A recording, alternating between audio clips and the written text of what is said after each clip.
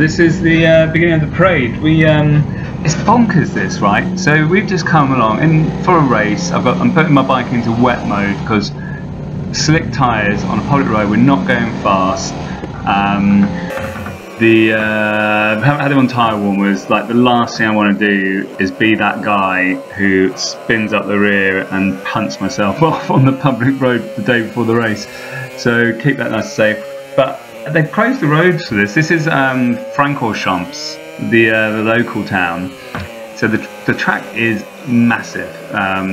The Spa-Francorchamps track. It's a really big track. It's between about 3 or 4 villages, but it kind of links them. And it's smaller than it used to be. It used to be much bigger. So this is the day before the race. We have a parade which we get to ride on the public road from the track to Spa town. And it's kind, you know, it's big controls. We're doing 130 miles an hour there. It's a phenomenal experience. It was really, really cool. 60 other races, well, 60 other teams of racers, so 108 up to 180 riders-ish probably. And there's Tom and Matt. We really loved it. It's a brilliant, brilliant experience, this. So here we are, cruising along, 70-ish miles an hour, 6th gear, 6,000 rev, engine temperature's good, nothing to report. We haven't been riding fast on the road. Gear position sensor fails. Like, I don't know how many I've had on this bike. It's only got 1,000 miles on it. I think I've had 3, and they fail like this at the weirdest times. It's like bizarre. So anyway, that's more excitement on the gear position sensor front. So this is now just the final run into town. What a beautiful day it was for the ride, and just a really surreal experience. We weren't expecting people to be out on the street, and it was just mega. Really, really made the race weekend feel really special. Never done anything like this before, and we thought it was going to be Mickey Mouse, but actually it was really, really good fun.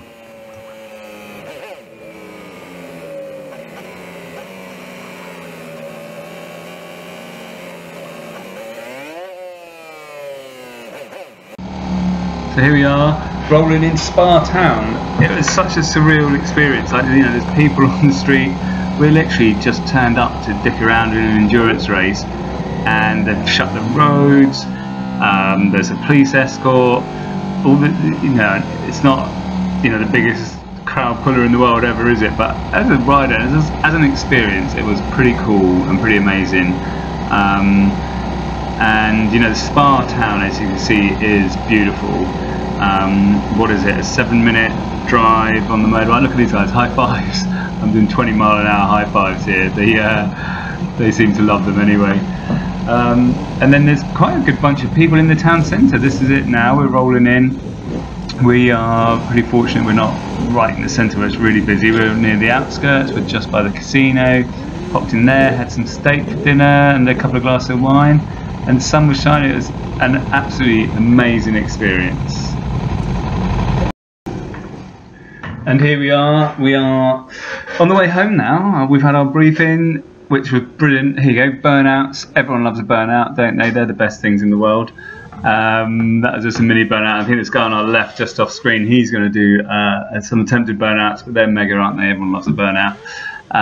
We just had a briefing in town, which, right, we're in Belgium. They predominantly speak French, so they've done the briefing in French, as you'd expect, and then they did it in, I think, German, and then somebody said a few words in English at some point during it.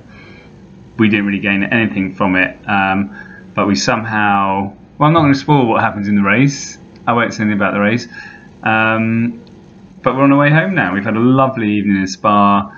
Food in Belgium is great. We had lovely steaks. And a couple of glasses of wine, and then jump back on the bikes after the briefing for the return trip home. And it's more of the same, cruising through the Belgian countryside and taking in the scenery and everything that goes along with it. And just as we get out of town, we'll speed the video up again and get through the countryside and back to the circuit. And there's going to be a cheeky little bit of skids in Francorchamps, because everyone loves a skid as well, and they're just good fun, aren't they?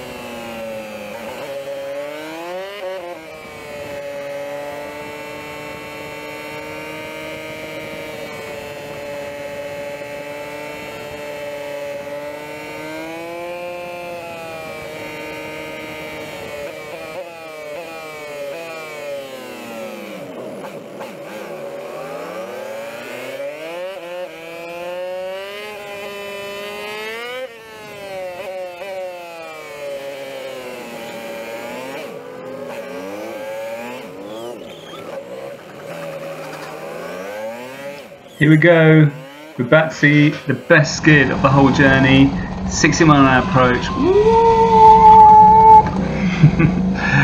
I think that's a crowd pleaser of the main event. And then what this shows obviously is, you know, racing bikes isn't just about tearing through rubber tyres, tearing through petrol and generally just wasting money. It's very much about culture and appreciating other countries and what they offer us.